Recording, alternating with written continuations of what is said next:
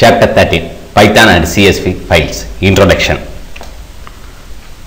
Python ல வந்து நமக்கு என்ன இருக்குன்னா library models வந்து நிறைய library models வந்து இருக்குது. Python ஓட distribution கூட அந்த library models எல்லாம் நமக்கு என்ன செஞ்சிருக்காங்க கொடுத்திருக்காங்க. இதுல CSV மாடல் வந்து ஒன்னு. CSV னா comma separated value files. CSV னா comma separated value files. இந்த CSV மாடல் வந்து என்ன செய்யும்னா இந்த comma separated values pass பண்றதுக்கு அதுக்கு என்ன உண்டு CSV மாடலுக்கு எபிலிட்டி உண்டு.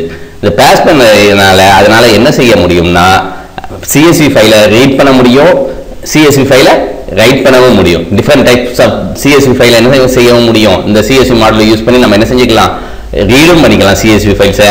அதே மாதிரி நியூவா நம்ம என்ன செய்ய முடியும், CSV ஃபைல்ஸை கிரியேட் பண்ணவும் முடியும். இப்போ CSV ஃபைல்ஸ் நம்ம பார்த்தோம்னா human readable text file. Human readable text ஃபைல்னு சொன்னதுனால நமக்கு என்னன்னா சைஸ் வந்து ரொம்ப கம்மியாக இருக்கும். CSV ஃபைல்ஸோட சைஸ் வந்து கம்மியாக இருக்கும். இந்த CSV ஃபைல்ஸில் வந்து ஒவ்வொரு லைன் நம்பரும் ஃபீல்ட்ஸ், ஒவ்வொரு லைன் நம்பர்லையும் ஃபீல்ட்ஸ் இருக்கும். செப்பரேட்டட் பை கமாஸ் அல்லது அதர் டெலிமிட்டரை வச்சு ஒவ்வொரு ஃபீல்டையும் என்ன செஞ்சுப்போம், ஒவ்வொரு ரோல உள்ள ஃபீல்ட்ஸ் எல்லாத்தையுமே என்ன செஞ்சுப்போம், செப்பரேட் பண்ணிப்போம்.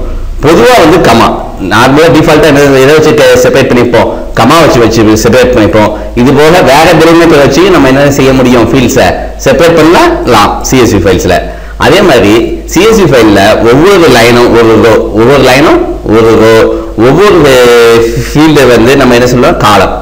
இந்த ஒவ்வொரு காலத்துக்கு தான் நம்ம எதை வச்சு செப்பரேட் பண்ணிப்போம், கமா அல்லது வேற டெலிமிட்டரை வச்சு செப்பரேட் பண்ணிப்போம். இப்போ CSV ஃபைலுக்கும் XLS ஃபைல் ஃபார்மட், அதாவது எக்ஸல் ஃபைலுக்கும் என்னென்ன டிஃபரன்ஸ்னு பார்ப்போம். எக்ஸல் ஃபைல் பார்த்தோம்னா பைனரி ஃபைலாக இருக்கும்.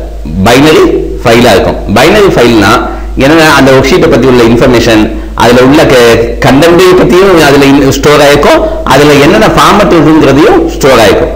ஆனால் CSV ஃபைலில் பார்த்தோம்னா பிளைன் டெக்ஸ்ட் ஃபார்மட் என்ன இருக்கும், அந்த வேல்யூஸ் வந்து செப்பரேட்டட் பை கமாஸ் அல்லது வேற டெலிமிட்டர்ஸ் வச்சும் செப்பரேட் பண்ணியிருக்கும். வெறும் டெக்ஸ்ட் ஃபார்மட்ங்கிறதுனால நமக்கு CSV ஃபைலோட சைஸ் வந்து என்னதா இருக்கும், சின்னதாக இருக்கும். எக்ஸல் ஃபைலோட சைஸ் வந்து கூட இருக்கும். அதே மாதிரி எக்ஸல் ஃபைலை வந்து பர்டிகுலர் அப்ளிகேஷன்ல மட்டும் வச்சுதான் நம்ம என்ன செய்ய முடியும், எக்ஸல் ஃபைலை ரீட் பண்ண முடியும். அதாவது எக்ஸலுக்கு ஓப்பன் பண்றதுக்கு வச்சிருக்கிற ஃபைலை எக்ஸலையோ அல்லது எக்ஸல் வியூவரையோ வச்சு மட்டும்தான் நம்மளால என்ன செய்ய முடியும், எக்ஸல் ஷீட்டை ஓப்பன் பண்ணி பார்க்க முடியும். ஏன்னா அந்த பர்டிகுலர் ஃபார்மட்டை மட்டும் உள்ள இதுதான். ஆனா இது டெக்ஸ்ட் ஃபைலுங்கிறதுனால எந்த டெக்ஸ்ட் எடிட்டர்னாலும் சரி, இப்போ விண்டோஸ்ல note pad, MS XL, open office இப்படி இல்லை நமக்கு என்ன டிஃபரெண்ட் டெக்ஸ்ட் எடிட்டர் இருக்கு. இதுல எந்த டெக்ஸ்ட் எடிட்டரை யூஸ் பண்ணினாலும் நம்ம எல்லாரும் என்ன செய்ய முடியும், CSV ஃபைலை பார்க்க முடியும். அதே சமயத்தில் எக்ஸல் ஃபைலை யூஸ் பண்ணியும் நம்மளால என்ன செய்ய முடியும், இந்த கமா செப்பரேட்டர் வேல்யூஸை எடுத்துக்கிற முடியும். அதே மாதிரி எக்ஸல் செப்பரேட் ஃபைல் வந்து எக்ஸ்டென்ஷன் வந்து XLS அல்லது XLS Xங்கிற இதுல சேவ் ஆயிருக்கும். இது அவங்களுடைய தனிப்பட்ட ஃபார்மட். இதே இது CSV வந்து டேப்லர் இன்ஃபர்மேஷனை ஸ்டோர் பண்ணிப்போம். இது வந்து வெறும் டெக்ஸ்ட் ஃபைல். இதோட எக்ஸ்டென்ஷன் .csv. எக்ஸல் ஷீட் வந்து மெமரியை வந்து என்ன செய்யும், இம்போர்ட் பண்ணும்போது அதிகமா தேவைப்படும். ஏன்னா அதில் உள்ள ஃபார்மட்டும் இருக்கு, கண்டென்ட்டும் இருக்கு. அதனால என்ன சைஸ் மெமரி வந்து அதிகமாக தேவைப்படும். ஆனால் CSV ஃபைல் வந்து என்ன செய்ய முடியும், டேட்டாவை இம்போர்ட் பண்றதோ எக்ஸ்போர்ட் பண்றதோ ரொம்ப வேகமாக இருக்கும். அதே மாதிரி கன்சியூம்ஸ் லெஸ் மெமரி. இப்போ எக்ஸல் ஃபைலில் சேவ் பண்ணதை நம்ம டெக்ஸ்ட் எடிட்டரில் என்ன செய்ய முடியாது, ஓப்பன் பண்ண முடியாது. ஆனால் CSV ஃபைலை டெக்ஸ்ட் எடிட்டர்லேயே ஓப்பன் பண்ணலாம், எக்ஸல் ஃபைல்லையே ஓப்பன் பண்ணிக்கலாம். அப்போ CSV ஃபைலோட பர்பஸ்ன்னு பார்த்தோம்னா அது வந்து ஒரு சிம்பிள் ஃபைல் ஃபார்மட்டாக இருக்கு. அது வந்து ஒரு டேப்லெட் டேட்டா, அதாவது ஸ்ப்ரெட்ஷீட் டேட்டாபேஸை சேவ் பண்ணுறதுக்கு யூஸ் பண்ணிக்கலாம். அதுக்கடுத்து என்ன செய்யலாம், இம்போர்ட் பண்ணுறதுக்கு அதர் ஸ்டோரேஜ் டேட்டாபேஸுக்கு எந்த சாஃப்ட்வேரை பற்றி எதுவுமே இல்லாமல் இம்போர்ட் பண்ணுறதுக்காக.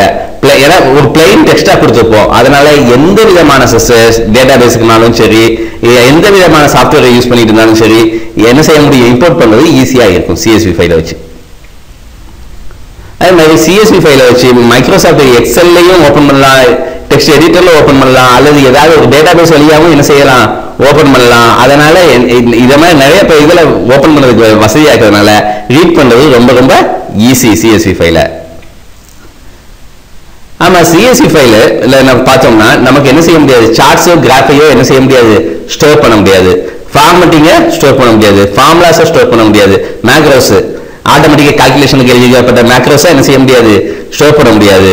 இது ஒரு flat file னு சொல்லலாம். flat file னு சொல்லலாம். இதுல அப்ப CSV file நம்ம என்னென்ன ஸ்டோர் பண்ண முடியும்? only data மட்டும் தான் ஸ்டோர் பண்ண முடியும். டேட்டாவை நம்ம கொடுத்துருக்க டெலிமிட்டரை வச்சு பொதுவாக கமா நம்ம கொடுத்துருக்க டெலிமிட்டரை வச்சு என்ன செஞ்சுப்போம்? டேட்டாவை ஸ்டோர் பண்ணிப்போம்.